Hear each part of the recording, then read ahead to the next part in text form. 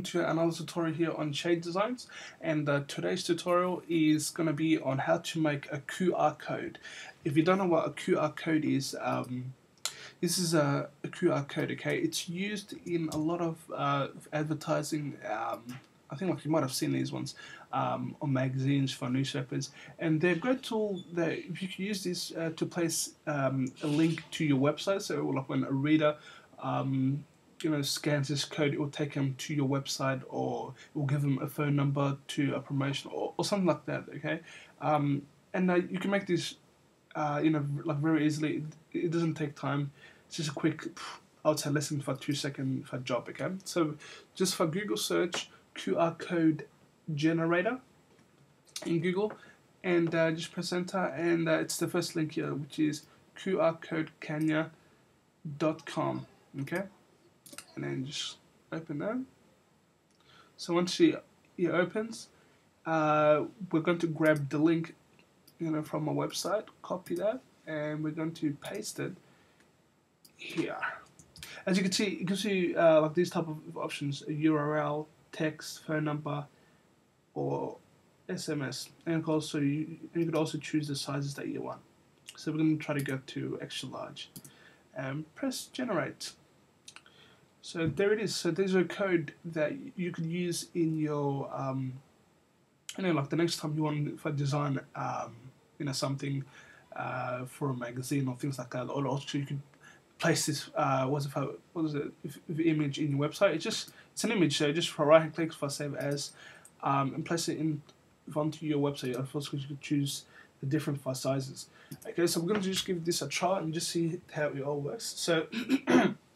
Of course, I'm going to use my iPhone 4, okay, and what we're going to do, just get out, is we're going to run an application called Scan.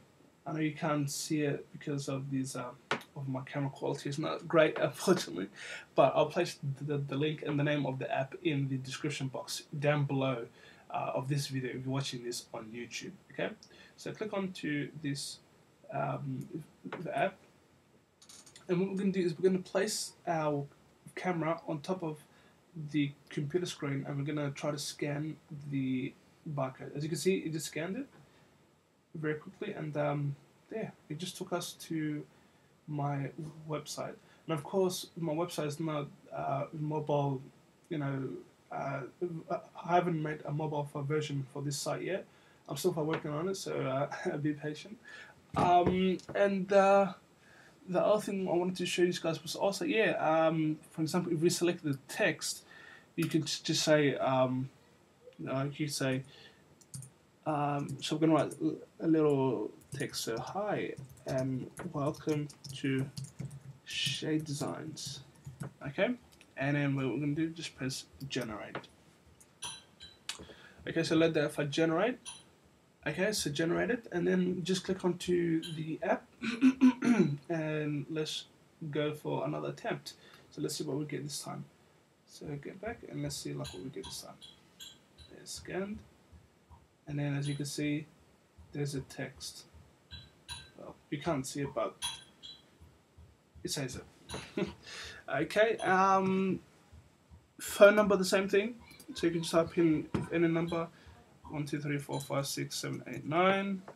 Press generate, and there we are. So let it scan that code.